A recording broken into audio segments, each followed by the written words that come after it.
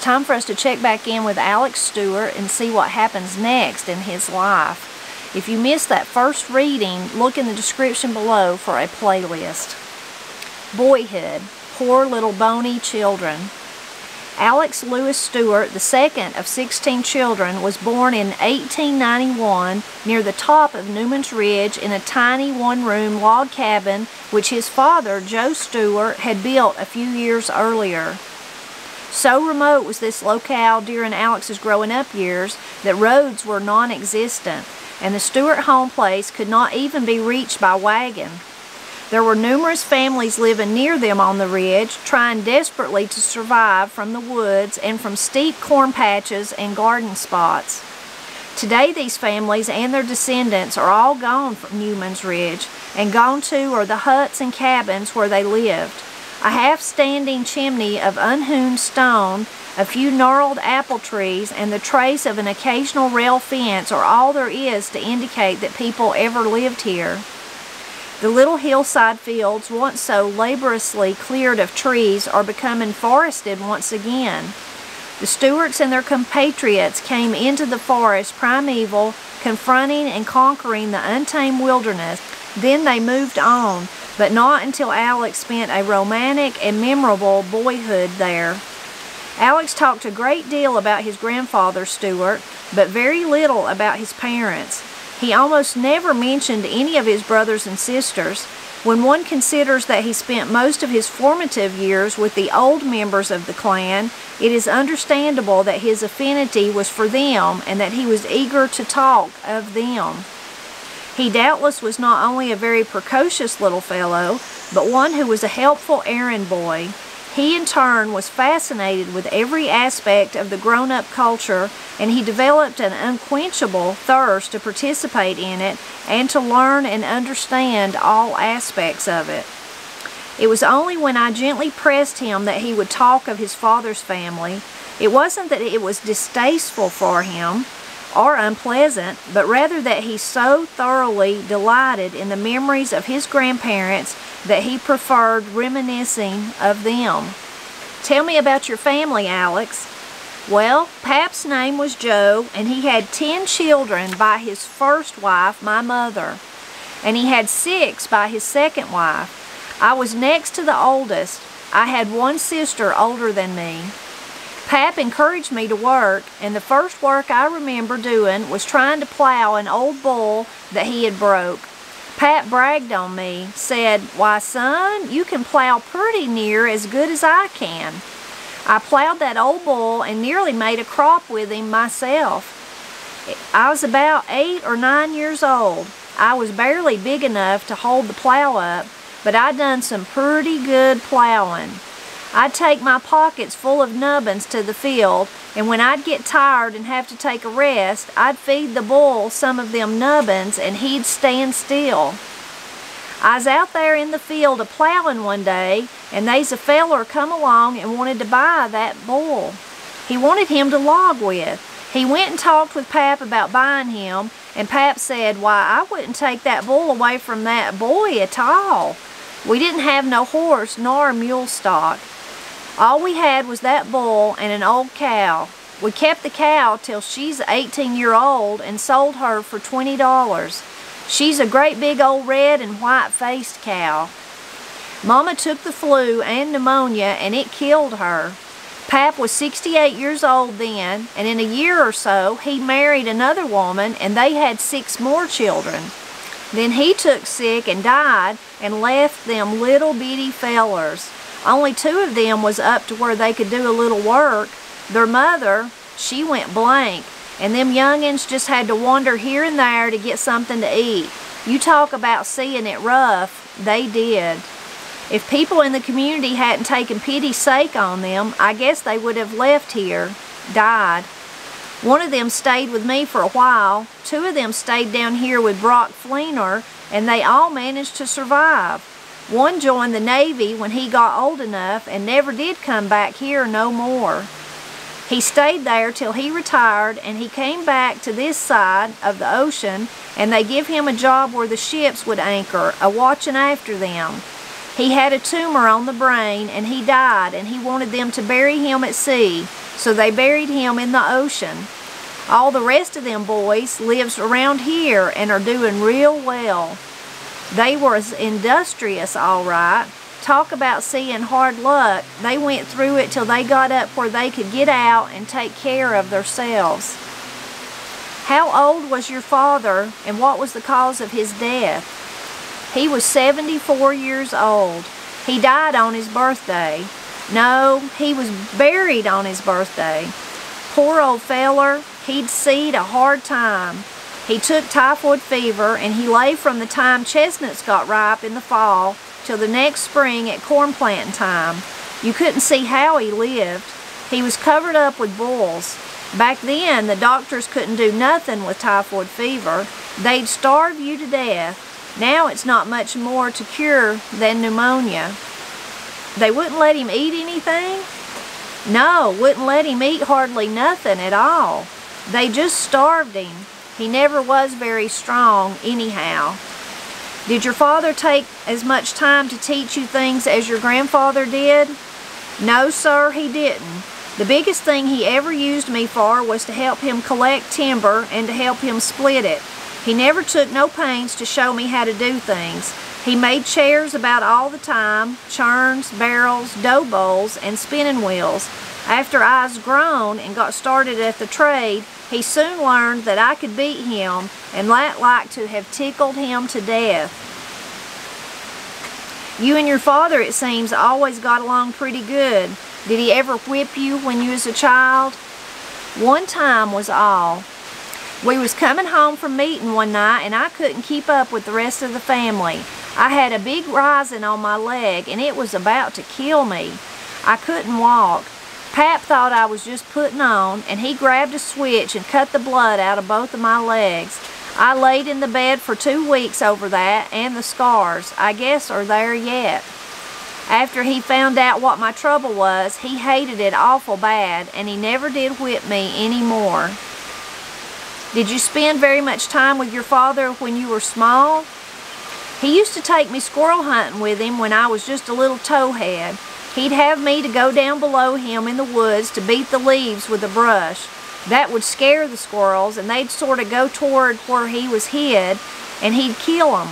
I kept begging him to let me shoot the big old hog rifle, but he's afraid I'd miss. He didn't think I was old enough.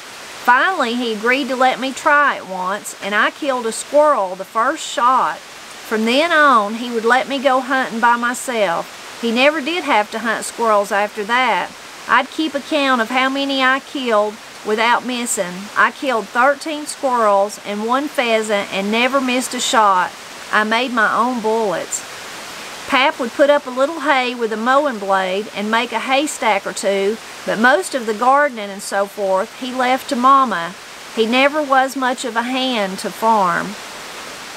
Your mother took care of that department? Oh yes, she took care of the house and gardens till I got big enough to help her a little. I've seen her many a day with her bonnet tied with a string out in the hot sun, just a-digging and a-working. I can see her just as plain. She never stopped. You don't see women wearing bonnets and working like that no more. I imagine she kept you and the other children pretty busy, didn't she, helping her do things? I'll say, I'd rather took a whooping than to see Mother getting ready to make a quilt. She'd lay a great lot of cotton around in front of the fireplace to dry out so me and the other children could take out the seeds. Every night we had to seed enough cotton to fill our shoes before we went to bed. I've sat there many a night and seeded cotton till my fingers was sore. I'd get my shoes full and I'd call Mother over to inspect. She'd take her hand and stuff that cotton plumb down in the toe, and I'd have to start all over again. You mentioned once having to help your mother pick the geese. Oh, I've helped do that many a time. Helped my mother and my grandmother too. Grandma Stewart had 12 geese, and we'd pick them 3 times a year. We'd pick them along about the 1st of April, then up in May, and again in September. Would you get all their feathers? all but the wing feathers and the down. The down was white and puffy and laid right next to their skin. That's what made your next run of feathers. If you killed a goose to eat, then you get the down, but otherwise you'd let it grow more feathers. Them geese, after they was picked, was the funniest looking things you ever saw. They looked right scary for a while. So it was your job to hold them? I had to hold their heads so they wouldn't peck. If you didn't hold them, they'd grab a hunk of flesh out of you every time you got a handful of feathers. How did you know when a goose was ready to be picked? If you pick them too soon, you'll bring the blood every time you pick a feather. So you pick them when they get loose, just before they start to shed. You picked ducks also? We used to raise a lot of ducks, and I always liked to help pick them. Every time you'd pick a feather, they'd go quack, quack, quack. It would tickle me to death to hear them holler. How did you catch them? If you ever got ducks in a row, they would drive just like cattle. You could drive them in a stable or a pen and fasten them up. Then you could catch them one at a time whenever you got ready for them. You could pick one in 20 or 25 minutes. Duck feathers are not as good as goose feathers. They're coarser. What other kinds of feathers were used? Chicken feathers from the breast and from under the wing is about as good a feather as they is. The rest of their feathers has got a stiff quill that will stick through the cloth in a pillow or feather bed, the same way with turkey feathers. You could put a feather bed under you and on one on top of you, and I don't care how cold it got, it slept warm. We'd fill all our pillows with them and the bolsters.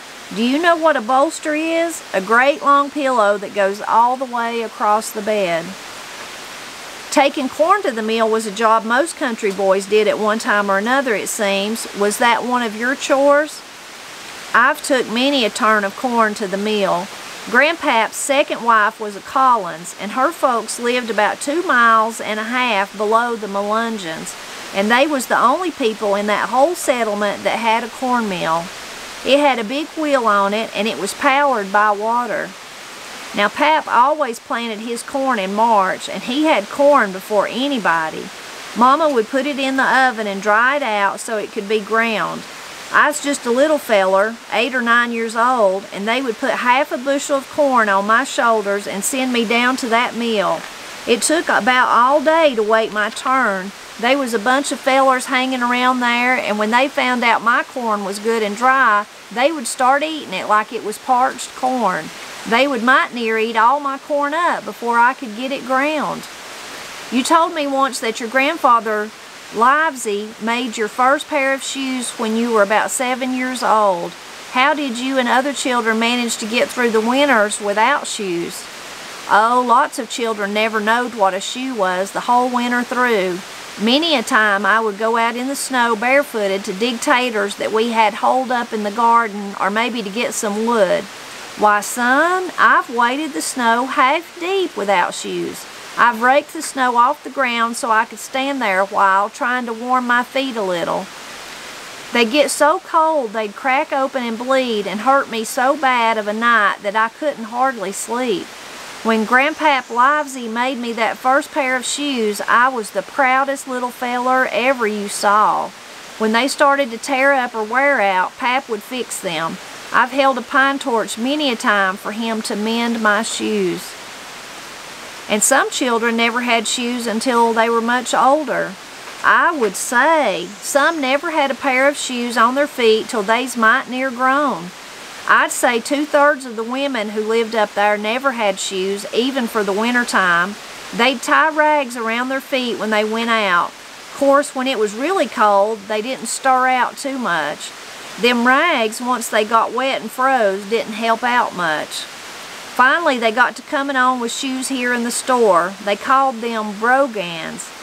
We got to wearing them, and you'd go out and get them wet and set them around the fire of a night. The fire would die down, and then when you got up in the next morning, they'd be froze stiff. You could peck on them, and they'd sound like a gourd. Did some of the poorer families have a hard time getting enough clothes? Oh yeah, they just wasn't no clothes at all for most of the little fellers. They was a family named Campbell that lived on the upper end of our place. They'd get out and try to catch rabbits and things to eat. They had a little boy, and they didn't have any clothes for him, so they couldn't take him outside. They built a box to set him in close to the fire so he would stay warm while they was out hunting. One day it turned cold, and when they come back, the fire had gone out and that baby had froze to death. That was awful. I just sat here and study about things like that. A lot of folks went naked winter and summer. Why, I can remember my first pair of breeches. I wore my sister's old dress till I was a great big boy. I was 4 or 5 years old. You never thought nothing about seeing 4 or 5 kids going around stark naked. You never paid no more attention to that than if they had had on silk. I suppose your mother made her own soap? Law, I've seen Mama make hundreds of gallons of soap. She was the best soap maker in that country, and she had a certain time she'd make it according to the moon. We burnt hickory and blackjack wood all the time in the fireplace and got the ashes to make lye for the making soap. That's the only ashes that's fit for anything, and you have to burn green wood. She had 2 big ash hoppers full, and she'd put me to water in them hoppers to run lye. You had to pour just so much water at a time. Pour it slow and let it sink down. If you poured it too fast, it would run the ashes out in your lye. Did they use anything except hog parts for making soap? That's all. You could use any part of the hog, the skins, fat, scraps as well as the guts. Kill the hogs and split the guts and wash them. Then hang them up and let them dry, and that made good soap. Beef don't make good soap like hog lard. It just won't do it. There's nothing beats hog lard for making soap. Mother'd use a feather to tell when her soap was strong enough. If the soap ate that feather down to the stem, then it was strong enough. But if it didn't, then she'd put in more lye. She'd put sassafras in her soap. I'd dig her some sassafras root, and she'd wash them good and clean and cut them up and boil them a while in that lye and then flip them out. That took all the bad scent away and made your clothes smell good. Did your mother iron her clothes? Yeah, she was one of the few people around that knowed what an iron was. She had 2 great big old irons. Grandpap Stewart made them for her. While she was using one of them, the other one was by the fire getting hot. She could just keep ironing right along. If there was a bit of rust come on the face of them irons, all you had to do was wet it and take a little salt, rub it, and set it in front of the fire. Then you didn't have no rust. It'd be pretty and bright. The living conditions were pretty hard, apparently. You told me once that bed bugs were a problem, that they were a bother.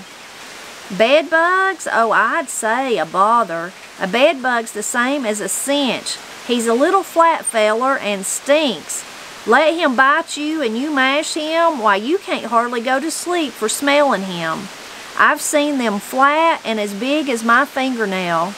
Just as long as the light burns, they won't bother you bad. But you blow out the light, and I'll say in 5 minutes, they'll eat you up. Strike a light, and you'll see them going. They got a bill to them like a mosquito. They just bite right through your clothes. Cinches, they claim, hibernate on bats. You can kill or catch a bat, and you'll find it's got cinches all over it. They claim that when bats get into your house, that's how you get your start of cinches. Used to, bats would get in your house at night because the door was always left open in the summer. They'd hang from the joists and rafters and winter right there if you didn't watch. I ain't seen a bat in 2 or 3 years, but they used to fly thick at sundown. Them bats would see the light in your house and in they'd come. I'd get my coat or a hand towel and get them out.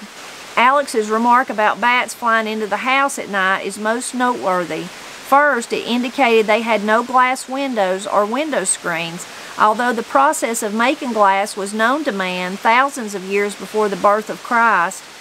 It is significant that the first factory in America, established in Jamestown in 1608, was a glass factory, and panes of glass were among the first articles transported to the frontier settlement which became Nashville. This was in the late 1700s, over 100 years before Alex's childhood, an indication of the primitive conditions that persisted on Newman's Ridge. I was raised in a house up on the ridge that didn't have a piece of glass in it. There wasn't a window nowhere, just a little hole and a shutter over it. We'd leave it open unless it was raining or awful cold. I was grown before I ever seed a screen. In the summer, the only way you could sleep was to leave the shutter and the door open. In addition to bed bugs, I suppose head lice were also a problem. I'll say a problem. Just about everybody had lice at one time or another back then. They was them great big old lice, big as a match head. I don't see how some folks lived, going's lousy and dirty. They could have gotten rid of them if they just would. How do you get rid of them? Oh, there's several remedies for lice.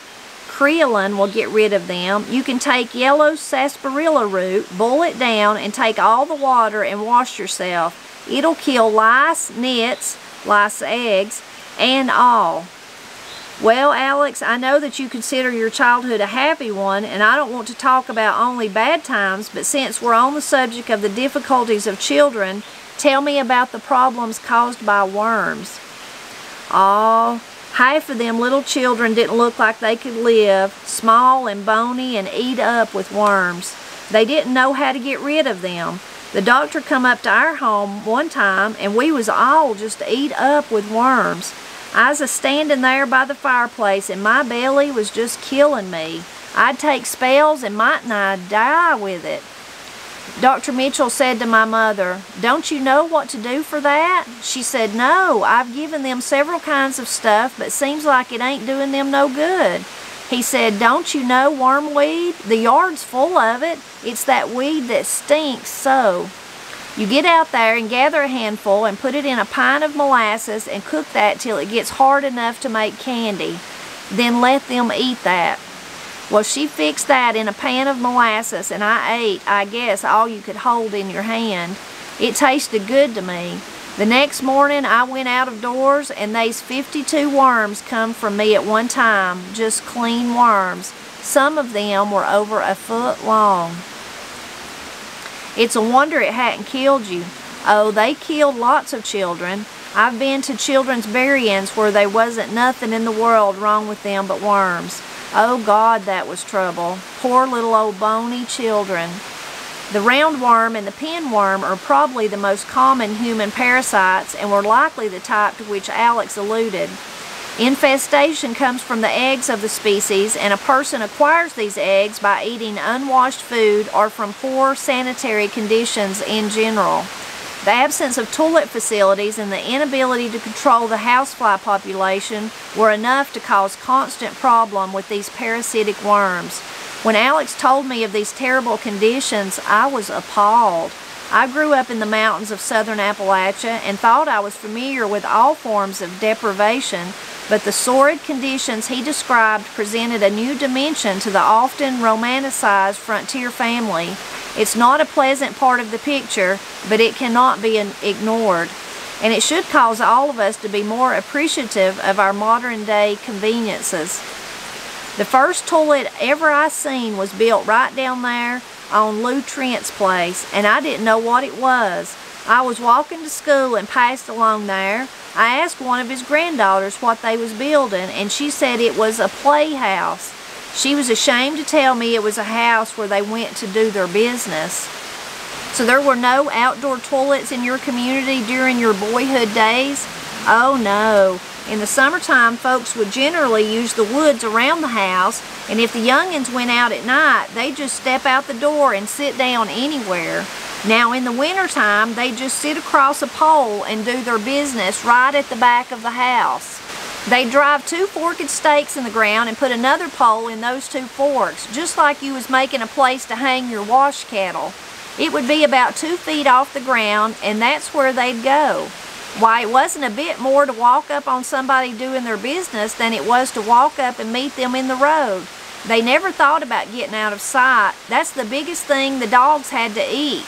They didn't have enough food for the children, let alone the dogs. If they didn't have a dog, that manure would pile up there 2 feet, and when spring came, it was awful at the smell. During winter nights when it was raining or when it was very cold, what did people do about toilet facilities? I've seen them take a board, they didn't have iron shovels, and pile ashes on the hearth, and that's where the kids would do their business. They'd dirty right there on the hearth. Let it lay there all night, and the next morning take it and throw it out. I remember mighty well the first time I ever heard of a bucket that you could set under your bed, chamber they called it. Mommy got her one. Grandpa Stewart made it out of wood. It was a big round thing that she put ashes in, you know, and she'd take it out and empty it of a morning. It was sort of like a dough bowl, and for sick folks, they'd slip that old bowl under them, let them lay there wet and nasty in it. Wasn't fit, didn't look like it for a hog to lay in, but that was the best they could do. Did they ever dig a hole in the ground to use as a toilet? No, they never thought about digging out a hole, like for a toilet or nothing like that. One of our neighbors had a great big family, about 16 children. Right out from his house, about as far as from here to the woodshed, a distance of 30 feet, is where they'd go, just whenever the pain struck. It was awful to step out there. What a time they had. And the flies, Lord, them piles would just be solid black with flies. They would bother you to death, and it didn't get rid of them. They'd just take over. I've seen black swarms of flies in people's houses. If you ever saw a piece of food, why, it'd just be covered with flies. Mother used to make fly traps out of straw. She'd take a needle and a thread and sew wheat straws together, and the trap, when it was finished, would be in the shape of an egg, sort of pointed on both ends. It would be about the size of a gallon bucket. The flies could go in from one end, but they couldn't get out. They's trapped in there. How did she get rid of them once she caught them in the trap? She'd hold them over a steaming kettle, and that would kill them. Then she'd open the trap and get shed of them. They was a weed that growed around here that we'd kill flies with. You'd put it in a bucket and mix some molasses with it. Then you'd bake a big pone of cornbread and take just the crust off and cut it to fit on top of that bucket. You cut a hole in that cornbread crust, and the fly would light on the cornbread and smell the molasses through that hole. When he went down in the hole, the scent of that plant killed him dead. She'd catch a bucket of flies that way. It'd get mighty nigh every fly on the place. Do you remember the name of the plant? For the life of me, I can't think of the name of that plant. This was the only time I found Alex unable to recall something. It used to grow right down from the barn, plenty of it. It's a hateful weed when it gets started growing. Just takes over everything, and you'll want to get shed of it. I kept on fighting it till I got rid of it. So, really interesting but really disgusting part of the book today. But like the author says, those were just the realities, and it is, as you know, I have a weak stomach, so a lot of that's really hard for me to read or to even think about. But it is to compare it with how wonderful we have it today. It is kind of sobering, I guess. Makes you really be grateful for what you have and what you've been blessed with, because those conditions were so horrible. And a lot of them, you know, today, with our knowledge, we see were unnecessary. You know, they got the worms and all that from their living conditions. I can imagine the way he describes the people going to the bathroom. I'm positive that's where most of the worms come from. And then because of that, then the flies also attracted all the flies. So just a terrible conditions, which really makes you amazed that they lived. And then of course he lived, but then also he talked about, you know, his poor little brothers and sisters, the second set of his father's family, how they were all doing well and making it good, except the one that had the tumor. But he had left anyway when he was in the Navy. He certainly didn't die from childhood diseases, but it just amazes you that they even could live through that.